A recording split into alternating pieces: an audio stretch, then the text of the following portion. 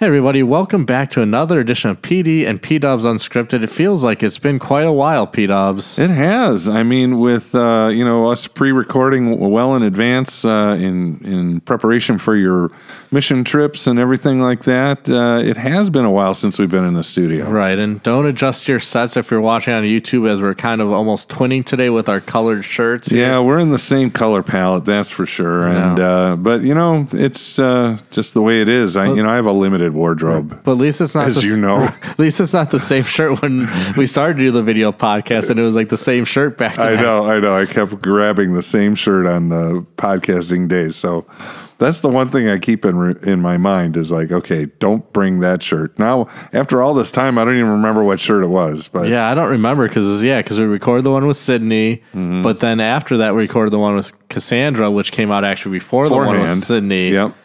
So I'm all confused now. Yeah, I know. So, but we're back. Great to be with everybody again. Thanks for hanging in there with us. Hopefully, you enjoyed the last couple podcasts with those young ladies and hitting some really thought-provoking topics. Yeah, some deep subjects there that a lot of people can relate to. Mm-hmm. Yeah, and I mean, I have to say my own daughter, Sydney, really, surprised me. So I'm very proud of her and her courageousness to share personal things like that. And same with Cassandra as well. Right. I was just trying to look because I believe that, we do have now over 5,000 listens of our podcast. Wow, that's something. Yeah, I know. Really? 5,000. 5,000? So that's almost a thing. Yeah, almost. I don't know, because I know I was talking to Andy, who kind of get it all set up, all this stuff. He's like, yeah, because we were talking about things like 5,000. I'm like, yeah, I don't know if that's good or bad. But for, a small podcast, which is what I would assume we are. Yeah, we have to be so small market, right? Right. Because we spend so much money to get promotional about our podcast.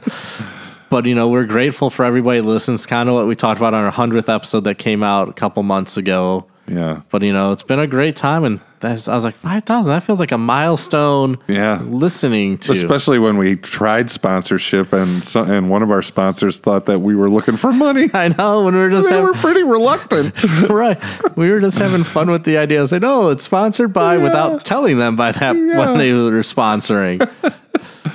But anyway. But we thought a good topic would be kind of the reason why we didn't record last week, because we were both up at Delavan, Wisconsin for our past Northern Illinois Pastoral Conference General. Is that the General Conference? Yeah. And we had a great topic from Dwight, I believe. Yes. And from Ambassadors of Reconciliation. Right. And, who couldn't learn more about reconciliation? Because people at conflict, that happens all the time. It's in every relationship that we have. Right. And so, and I had a laugh because I was telling P-Dubs that we did an office episode in my elective yesterday of when it's conflict resolution. So I brought some of this in, and that's kind of what I was saying when Dwight was talking. There's part of it where Michael Scott, the boss at Thunder Mifflin in the office, is like, well, here's the options that we have to settle this conflict. There's win-lose, win, and then something, and then they're like, well, just skip to the end where we all win. He's like, well, that would be option 4, but option 5 is win-win-win, where I, as the mediator, win because I successfully mediated this conflict. Okay. So it's just one of those silliness. And then, at one point, they're like, well, that would be a compromise. And we agreed for a win-win-win. Yeah. But so that reconciliation you see is needed so greatly. And that was such a great topic and a lot of good stuff that Dwight brought to us. Speaking of shows like that, I was watching Everybody Loves Raymond, and there was an episode where the Barones were meeting Emily's family for the first time, and there was his all brothers. Robert's fiance at the time, Amy, and a big brouhaha broke out amongst the two families, particularly Frank and Amy's father, and it's just they were like oil and water, and Ray's wife, Deb, always tries to analyze things and apply, psychological things and steps in and she's like, here's what we need to do. We need to, work on coming together. And Ray's like, oh no, there she goes again. She's getting involved. Don't get involved. No. And so like she does, and it gets worse. And so Ray's like, I'm out of here. And he leaves. And then Amy's brother, Peter, who's kind of an odd duck, comes out, and he likes Ray. And he goes, well, Ray, I know you don't want this marriage to happen. Let's you and I, work together. And he goes, wait a minute, Peter, I didn't say that. And he goes, well, then I'm going to do it on my own. And he goes back in there, and Ray goes, oh man, I'm going to have to get involved. And so he ends up getting involved. And finally, by what he says and appeals to Amy, he brings them all together. Nice. And so it was like, at least at minimum, Robert and Amy like made up. And they just left the families kind of stew with themselves, which I don't think they ever really kind of resolved. Was Garvin in the episode? Garvin, I don't know. No, he wasn't. Do you know who Garvin is? No. You also know him as Uncle Leo. Oh. Exactly. Yeah. I love Uncle Leo. He's simultaneously the same character on Seinfeld as he is on Ray Barone, but he has different names. Right, but he's not Uncle Leo. No, it's Garvin. Garvin on Ray. He's 9 episodes, and everybody loves Raymond. Man, so there. Now that you mention it, the other episode I watched was Ray got to go to the what is it? The lodge with Frank, and they go to a steam room where they're sitting in towels, and Ray walks in, and there's Garvin. Ray. What is the same? Well, it's funny. Like, I know how much you love him as Uncle Leo. Oh man, yeah. There's only 14 episodes with Uncle Leo. That's it. Out of how many episodes of Seinfeld are there? Like 1,000. Who knows? 173. So he's not in many of them. But that's, I think, speaks to the greatness of both those shows, that little minor characters like that have such an impact. Oh yeah, when I'm getting my shows mixed up. When Jerry rats out Uncle Leo in the bookstore for stealing, and he goes, "Hello," because he didn't say hello to him before. Sorry, I derailed that one. Yeah, but I was that's all right. That was perfect. But I was like, I can't pass up opportunity to bring up Uncle Leo. I forgot that was his name. And see, I wouldn't have known. I had to look it up. That's what I was looking up, because I know he's in the episode I've used in my elective when Ray doesn't want to go to church. Oh yeah, and then he finally goes and he sees his dad has the cushy life, as he calls it, as being an usher, where they just sit in the back and do nothing. Yeah. And Uncle Leo, a.k.a. Garvin, is one of the guys in the back. So, you want to be an usher? There's a waiting list to get on. There's a waiting list.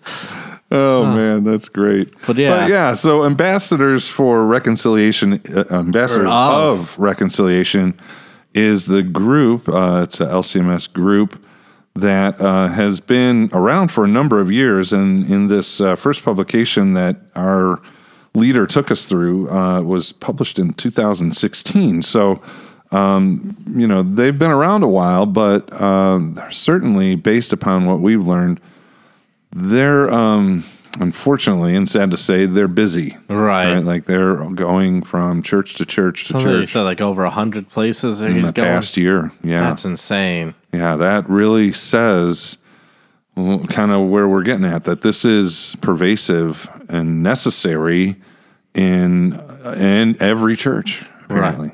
Right. And it's like you said, it's in every relationship, whether it's spouses, friends, family members of different ilk, whatever, brother, sister. There's always even to God, and that's where, like, as we kind of jump into this discussion, that's kind of on the front page, and maybe I'll try to put this image on the podcast, on the video, where it is like the whole, like, I have a little pamphlet. Pastor has the book here because we didn't both have them both, so we're sharing our resources here. But the little pamphlet I'm looking at says, "Proclaiming God's forgiveness. Go and be reconciled. What does this mean?" And they have a cross on there with the nice Luther rose right in the center. Yeah. But so, and they talked about that at the conference, that it's not just, when we think of reconciliation, it's that vertical relationship with God and that horizontal relationship with another person. And that's where it makes that perfect cross, where, like, you have the vertical part of the cross, which is our relationship with God, and that horizontal is our relationship with other people. Yeah, and it really gets to what our Lord Jesus Christ answered to the man who said, "What is the greatest commandment, teacher?" And he said, love the Lord your God with all your heart, soul, mind, and strength. Love your neighbor as yourself. So like love is right in the middle, and he is the personification of love, right? And so yeah, it's perfect visual of the cross. Right. And so I don't know if we want to start with that to be reconciled with God part, which is that there are 3 topics, right? Yeah, for each of these. So the be reconciled with God, I'll just run through all 3, then we'll break them down a little bit each. Yeah. For to be reconciled with God, it's remember whose we are, repent before God, receive God's forgiveness. And then to be reconciled to others, it is to confess to the other person, forgive as God forgave you, and restore with gentleness. Right, so starting with that, remember whose we are, and that is we are God's. And that's where they talked a lot about our baptism, that through our baptism, we are brothers and sisters in Christ. We share God's name through our baptisms. Yeah, it gets right down to our own identity in the Lord. And one of the first scripture verses that he brought up was from 1 John 3, verse 1. See what kind of love the Father has given to us, that we should be called children of God, and so we are. And we have to remember we belong to God. Right. We are his. And it's sadly easily forgotten. Like we think of, our egos get in the way, so we think of me as an individual. Like me, I think of me as Donald. I need to be the best or need to have whatever is coming to me. But when you realize you're a child of God and that our name is Christ, that we're Christians, we kind of have to step back and be like, okay, I need to make sure I'm glorifying God in what I'm doing. And it makes sense. Like, I don't know about you, but it sounds like things that you've shared about your parents and the way you were brought up. But like, I remember my parents, well, if you're a shilf, you're going to do this, And one of them was eat my vegetables, which I didn't do. And I thought, well, maybe I'm not a shilf. Right. And so, but it kind of went the other way in my mind. But like, this is how we carry ourselves. This is how people know who we are, Right. So like, if you're an Antor, you're going to talk to your mom every day. Right. Right. Or even like, I think about like working at Jewel. Yeah. Because I have 2 older brothers that worked at Jewel. So that was an easy in for me because like they set the good example of being hard workers and stuff. So they're like, oh, you're an Antor. We know you're going to be a good worker. And so, I mean, I know I was blessed in a sense in that regard that, my bosses looked highly upon me because of that last name, knowing I come from, the Antor. Good stock. Good stock, those Antor boys. They worked their way up in the Jewel family, and then I had to, break the trend there and go a completely different way. Yeah, well. But even like where we've seen that connection with partnering with the local Jewels here in Palatine, where it's like, oh, we know your family, so we'll help you guys out and look out for you guys. Yeah, it's so important. Remember whose you are. And, like we're of good stock. We're of the best stock of our Lord Jesus Christ. Like, so as you say, so often our own pride and ego tries to elevate itself beyond remembering who we are. Right. And I think when we put that, like remembering who we are, almost puts us on equal footing with that other person, where I'm not like pushing myself up. Like, we've talked about, I think, probably gathering players or something, and it'll be hard to demonstrate here. The certain NBA player that at times has had the celebration where he's like putting his hands down, like lowering, or even now I think that's Pat Bev has done the too small. Yeah. And it's like you're trying to push somebody below you, but when we remember we're all from God and that's whose we are equals. And so we're not trying to get one up on somebody. Yeah, and exactly, not elevating yourself more than you should. And that kind of goes to like, who are we by our own nature? And that was an area that Dwight brought up. He's like, by nature, I am a sinful creature. And he backs all this up with scripture. By nature, I am an enemy of God. By nature, I'm one who daily struggles with my sinful nature. By nature, I am unclean and worthless, a beggar who has nothing to offer God. And lastly, by nature, I am condemned to be separated from God eternally, based on Romans 6:23. All have sinned and fall short of the glory of God. So it's like, yes, we want to gravitate and say, yeah, I'm a child of God, and I'm forgiven, I'm this, and I'm free. It's all gospel, but where did you come from? Like, right. What was your starting point, Right.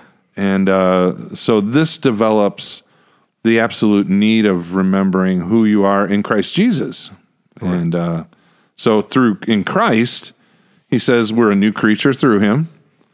In baptism, we're changed from enemy to heir. I like that. Right. Not just, acquaintance. We're a beloved child of God, precious in his eyes, and we're cleansed and ransomed by the precious blood of Christ, and we're no longer separated from God, for I have been brought near by his blood. So that's I like that, those two sides. Like, here's who we are by our own sinful nature, but here's what Jesus does for us. Right. And that kind of, I think, leads into that next part of the cross going down on the vertical relationship, which is repent before God. Yes. Where we confess our sinfulness. And part of that repentance is, to me, I always think of making that U-turn. You're going right towards that sin, but when you repent, like, I'm sorry, I'm going to go the complete opposite way and run to our Heavenly Father. Mm-hmm. And that hard part is making that U-turn and turning away from that sin, because we want to keep gravitating towards that. But repentance requires us to go the opposite way. Yeah, and I think a lot of times repentance, in just talking among people, might get the idea that repentance is completely the act of the person, when in actuality, it is the Holy Spirit. That's part of our confession.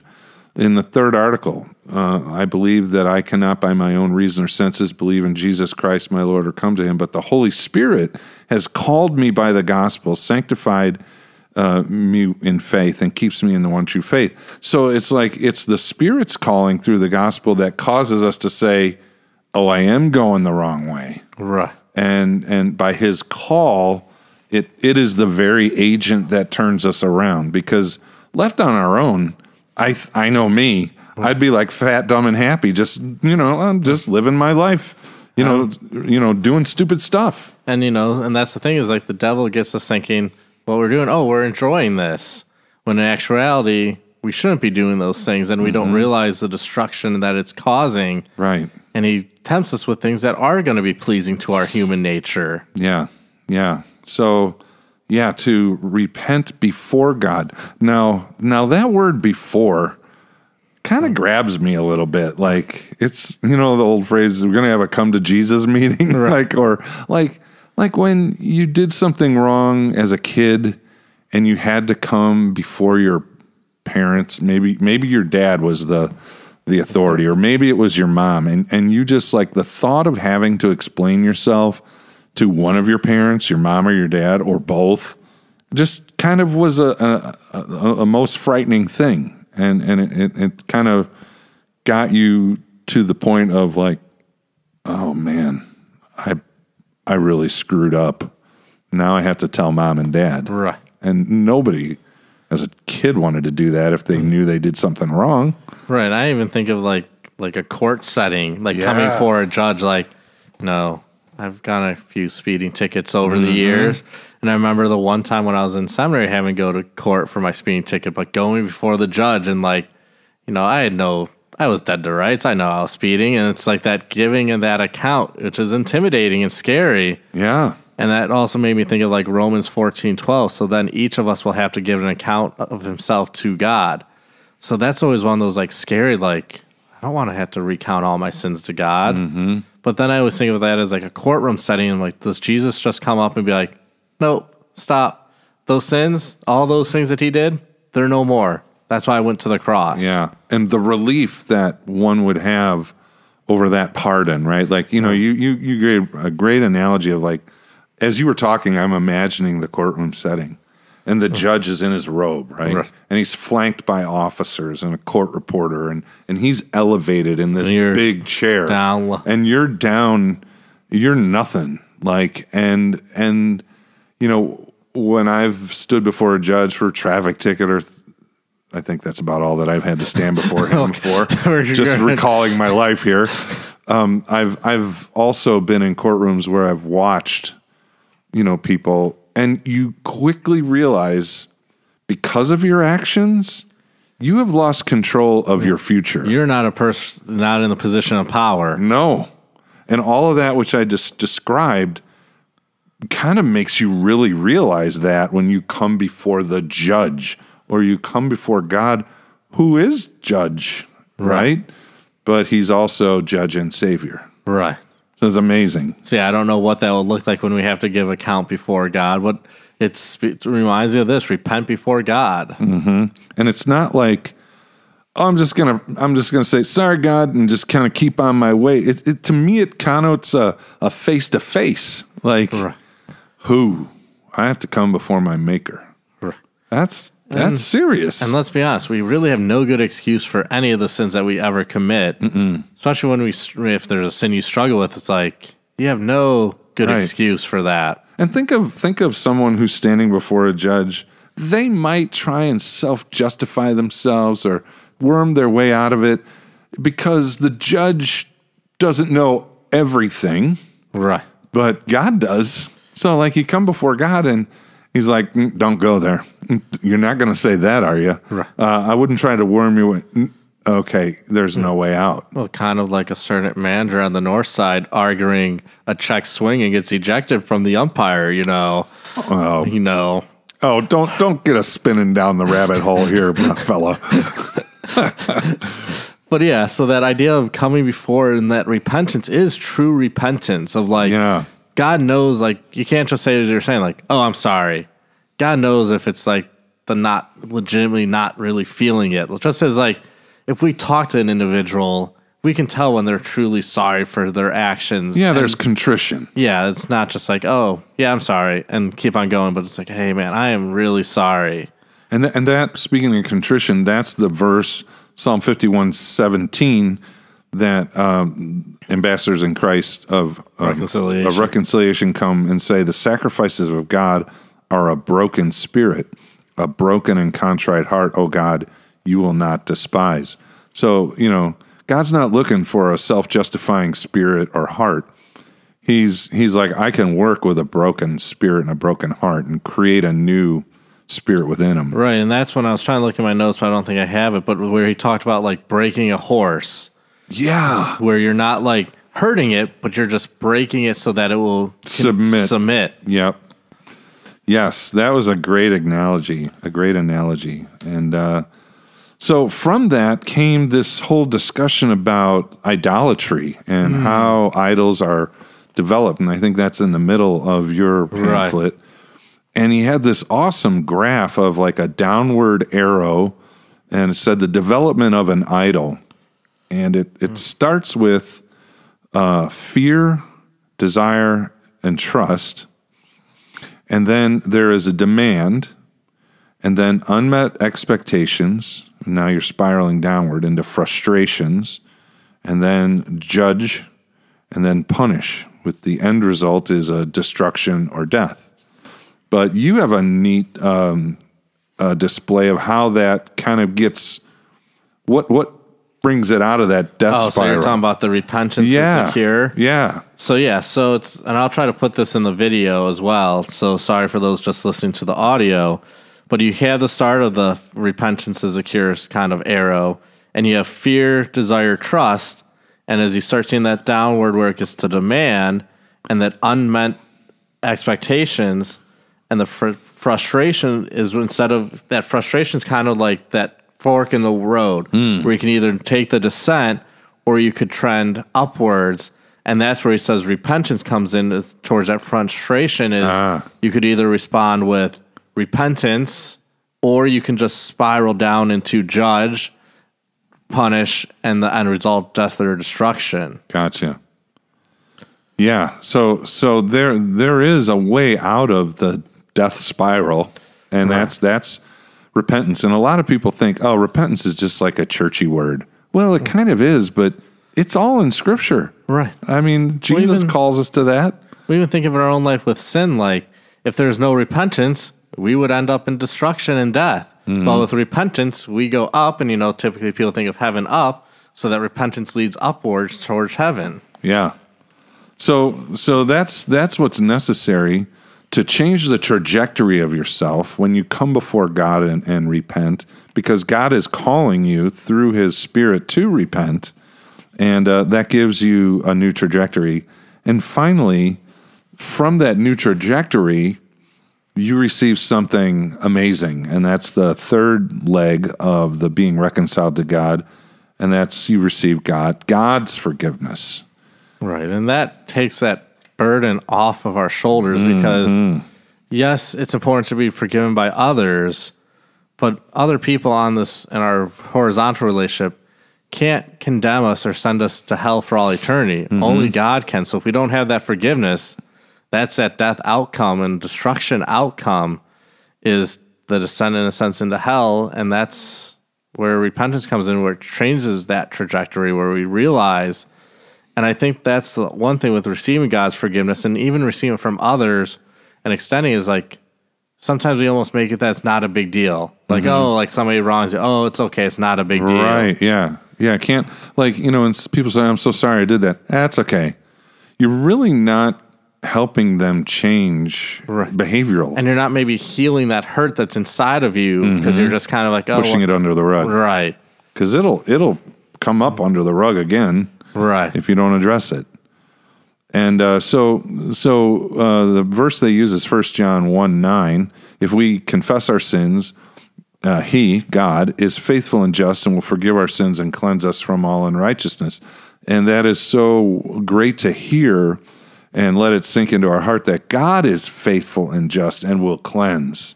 Right. So that's the eternal aspect, kind of what you're talking about when we come before God and speak our sins, confess them to him. He's the faithful one, even in the midst of our unfaithfulness. It's incredible. Right. I was just doing a confirmation makeup with somebody. We watched a video clip from Francis Chan, and at the end he kind of says, even when we're faithless, God is faithful. Yeah. Wow. And Paul even said, while you were still dead in your trespasses, Christ came and saved you. He didn't wait for us to figure ourselves out. Yeah, otherwise we'd still be waiting for that Savior. Yeah, and the one part of this, and it probably relates more to the forgiveness with each other, is the words of Jesus on the cross. Father, forgive them, for they know not what they do. Right. And what a great teaching Jesus gave to us right there. He wasn't just saying that for the people who put him on the cross at that moment and location, but he said that to you and I, because half the time we don't know what we're doing. Yeah, we don't realize it until it's too late. Like the hurt we're causing. Right. So there you go. The vertical aspect, be reconciled to God, is remember whose you are. Got to get the right grammar there. I know somebody's listening. I know, but there's that person, grammarians. I know, but that grammarian was very proud of you earlier today. I got one. And then repent before God and receive God's forgiveness. So now let's go to the horizontal aspect. Where confess to the other person, which that is not necessarily an easy thing, because then you have to acknowledge that you messed up, you hurt somebody. And that isn't always easy, because we don't want to make that acknowledgement. We want to just think, oh, I didn't do anything wrong. That person is the one who, they just took it out of context, or I don't know why they're so hurt by that. And I think a lot of times people will look at this first one and say, hey, I brought it before God. I'm good with God. I'm fine. I don't need to go this next step. That is like the biggest trap, right? Like God didn't call us to just come before him. He tells us to confess to one another. Well, that's where I don't think it's on your page here, but on this little pamphlet right underneath the cross, it has James 5:16a, therefore confess your sins to one another. So even James is encouraging us in Scripture to confess to one another our sins. So it isn't like the Bible just says confess to God. It's pretty clear we need to confess to one another our sins. Yeah, because the damage that has been done exists in our relationships with one another as brothers and sisters in Christ. And I think that's a lot of times we forget, back to whose we are. Not only whose you are, but who that person also belongs to. They too belong to Jesus and the Father.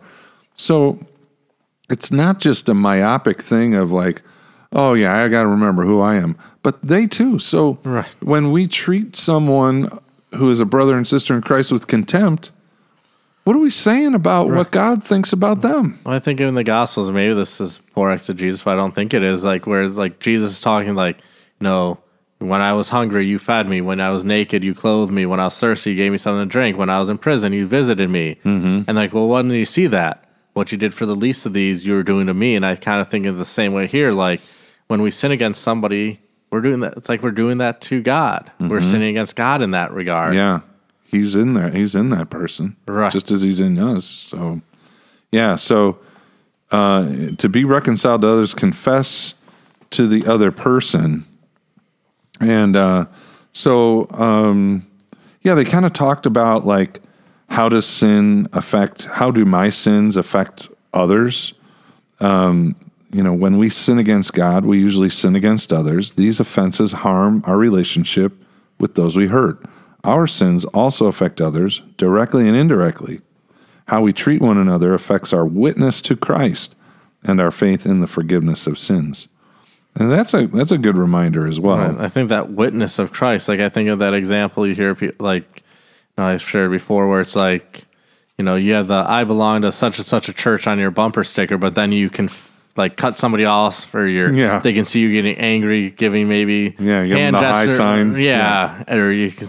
It's like, what type of witness are we giving to our Christian faith when we act like that? I think you're really onto something. Not only what kind of witness are we giving to our faith, but that witness to people who aren't even Christians. Why would I want to be like that person? They're, no different.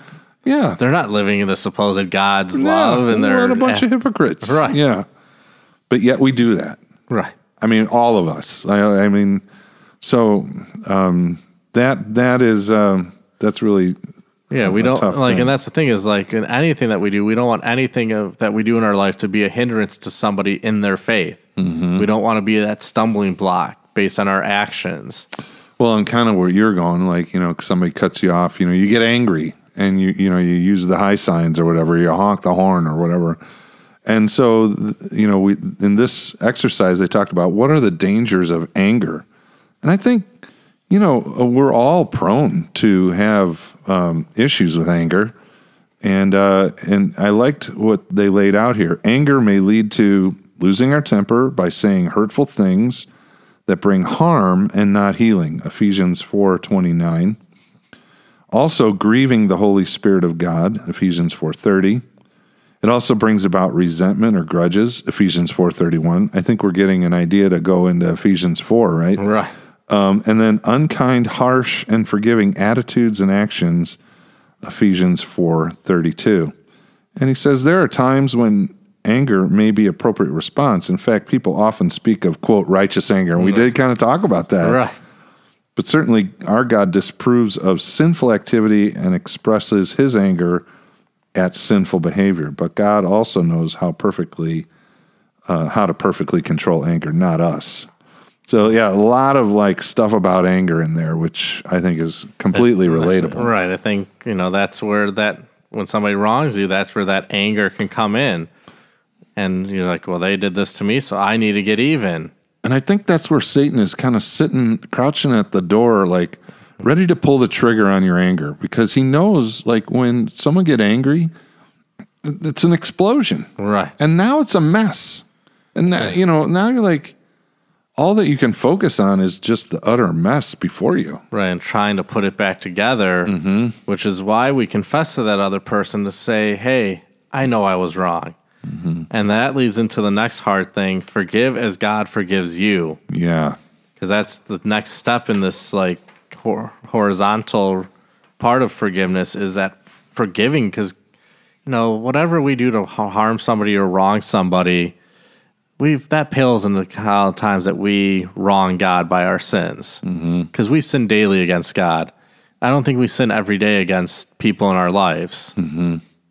Yeah, and I think it's the second use of the law, the whole mirror aspect that Luther talked about, looking at yourself in the mirror is not fun because, like you see your own, how you're aging or how you look, and nobody's like ever totally pleased with their appearance. But like to look at yourself and see, I am a sinful human being, and that I see myself as a sinner, but God forgave me. How can I not forgive my brother and sister? Right. Or anyone, know. And I mean, Scripture even speaks that, like, if you don't forgive your brother, I won't forgive you type deal stuff. Yeah. And that's a hard thing to think about. Like, well, if I withhold forgiveness from somebody, is God going to withhold forgiveness from me? Because I don't want that, because of, I think of Romans 6:23, for the wages of sin is death. That is just one sin he's saying there is death. So if I just don't forgive one person and I don't have one of my sins forgiven, that's not a good outlook. Yeah. And, in terms of like, forgiving someone who has wronged you, it requires like what Paul talks about, like what kind of clothes are you wearing? Like, what are you putting on? Take off anger, malice, slander, all those things. Take them off. Put them to death, actually, as part of what he's saying. But then he says, clothe yourself in Colossians 3:12 with, and clothe yourself, number one, remember whose you are, as God's chosen ones. You are holy and beloved by God, and clothe yourself with compassionate hearts, kindness, humility, meekness, and patience, bearing with one another. And if one has a complaint against another, forgive each other as the Lord has forgiven you. And like, man, when you start to like live that out, these are powerful reminders from our God. Well, going back to that Ephesians chapter 4, verse 32, be kind to one another, tender-hearted, forgiving one another as God in Christ forgave you. Yeah. Yeah. Be tender-hearted, be gentle and of good nature. Because someday you're going to be on the other end of the stick. Right. So if you're like harsh to someone, it's kind of like, the parable of the man who owed debts. Right. And he got like this enormous debt forgiven. And then he goes out and puts the guy in a chokehold who owes him hardly anything. Right. And throws him into jail. So like, you're going to be on the other end of that stick someday. Right. Don't you want some of that like cooperation or like forgiveness? Yeah. So, yeah, remembering how God has forgiven you, he's forgiven you completely. Right. And so he calls us to a high standard of measuring that level of forgiveness with our fellow human beings. Right. Which then leads to that final and restore with gentleness. Which is, that's the hard part there, is that gentleness. Yeah. Because sometimes, our sinful human nature, like, well, I don't want to be gentle. I almost want to rub it in, so to speak. Like, I want one more opportunity. One more little dig. And I want to get my point across so that I know that I said everything I needed to say and I'm right. But what does that get you? Right. Like, I think of when I was in seminary doing flag football, and like, we had some crazy rules in flag football, and I get it. It stinks being a referee. I hated when I had to do that stuff in seminary. But I remember one game, like, they shoved our quarterback to the ground, and they didn't call a flag. And I'm like, it's flag football. Nobody should really be shoved to the ground. That should be a penalty. Yeah. And I remember the ref kind of saying, well, it doesn't matter. You're not going to win, because we were getting smoked. I mean, yeah, we weren't going to win the game. Yeah. And so, at the end, we were doing the handshakes and blah, blah. And then I'm like, oh, yeah, good job reffing today, or something sarcastically back. So, not very gentle. You got your last dig. Got my little dig in, and then we kind of talked about, and maybe that's when he said that you weren't going to win comment, but I was just like, yeah, that wasn't really gentle, but it was that frustration and taking that out, not being very tender-hearted. Right. But, that gentleness. Yeah, when you're in the midst of feeling wronged, it's not easy to be gentle. You want that last little dig. Because, it was definitely a sarcastic, like, good job reffing. Yeah. Yeah, so to restore a person, and this is a great reminder too, Galatians 6:1. Brothers and sisters, if anyone is caught in any transgression, you who are spiritual should restore them in a spirit of gentleness. Keep watching yourself, lest you be tempted. There's that other side of the coin, right? Right. And so, Gentleness, I think maybe from a worldly viewpoint, feels like, oh, you're a pushover. You're getting run over. You're gentle, and it's almost mocked. And I mean, I've seen that even in Christian circles, like, oh, that person's so gentle. They got to stand firm on their own 2 feet. And it's like, well, this gentleness is exuding the love of Christ to a fellow brother and sister, so that they can be restored in Christ, right, and relationally with you. And like going back to what we talked about a little bit ago, like, isn't that what you would want from somebody if you were the one who did the wronging of somebody else? You'd want them to be gentle in that restoration. Right. And it doesn't mean that in gentleness you're condoning their actions. Right. Or that you're going to maybe let your guard down of saying like, oh, I'm just going to treat them like, depending on what the degree of the hurt is. Because, I get that there might be that like a serious hurt where like, okay, my trust of that person's not going to be where it was at, but I can still be gentle in my forgiveness, but I'm not going to set myself up to be hurt again in that way. Right. And it's that fine balancing act. Mm-hmm. Well, and then in what does it mean to restore? Ambassadors of reconciliation say, using words from Galatians 6:1-2, who is the one that needs to be restored? Who is the one that is called to restore? Other passages also teach to help others who need restoration. And it goes in the following texts of Matthew 18:15, Philippians 4:2-3, James 5:19-20. So, it's just asking the questions. Who is the one who needs to be restored? Who is called to restore?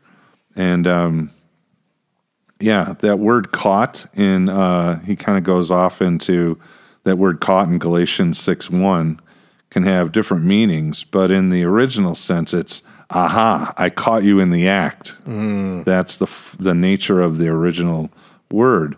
I'm sorry. I'm reading this wrong, so I'm going too quick. The original Greek word is translated caught. That does not have the sense, aha, I caught you in the act. Rather, caught means one who is entangled with sin. I like that even better. Like you're all wrapped up in it, you can't find your way out. Right. Like I think of like that like human knot game sometimes you do as like an icebreaker. Yeah, right. Where you just got to work together to untangle everybody. Yeah. So we're all entangled in our sins and so forth. So hopefully all of that leads to reconciliation, and reconciliation from God comes through His Lord's Supper, through His forgiveness, His grace. That's God's ultimate end goal is reconciliation. But I do remember Dwight saying that, there are instances where sometimes reconciliation isn't an option because of maybe abuse. Right. Maybe you have to go your separate ways. Mm-hmm. Like a physical abuse kind of thing or something. Emotional abuse. And it doesn't mean you don't try to work at that. Maybe you just come to a point where it's like you said, this is like the end point of the end point. I forgive you because lack of forgiveness just entangles us even more. Right. And if you get to that point, it's like, okay, we don't have to be buddy, hang out. Mm-hmm. But if we see each other, be cordial and just let bygones be bygones. Yeah. Yeah, so hopefully this has been helpful for you, our listeners, and Pastor said he'll put up some of the graphics on that, but we know that it was helpful for us as pastors, and we hope to employ some of these things in our daily lives as we minister to people among us. Yeah, so thank you for listening, and God's blessings.